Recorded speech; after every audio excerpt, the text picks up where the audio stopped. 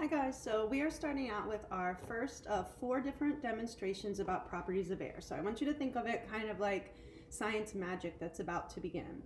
And let's put this in context with our unit. We're trying to solve the California drought. Who stole California's water? So we understand now the water cycle well. And just yesterday you should have been working on and checking some graph analysis. So you learned that there are 4 layers of our atmosphere: troposphere, stratosphere, mesosphere, and thermosphere. But the weird thing is, when we're thinking weather, we really only think about that bottom layer called the troposphere.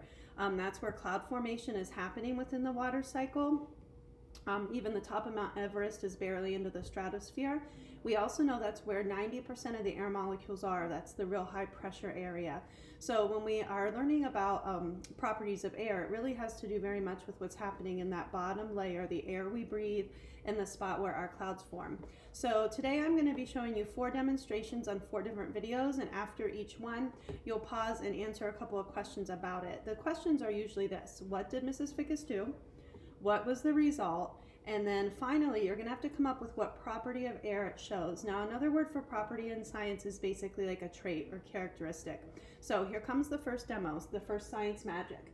So I have here just a clear beaker, and I'm going over to my paper towel rack. And I'm going to take a wad of these paper towels.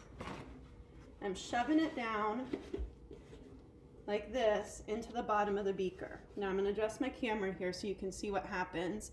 I have a tub of water, and now this is an important step. I'm going to go straight down into the tub of water, not sideways. Here we go, demo 1. So I went straight down in.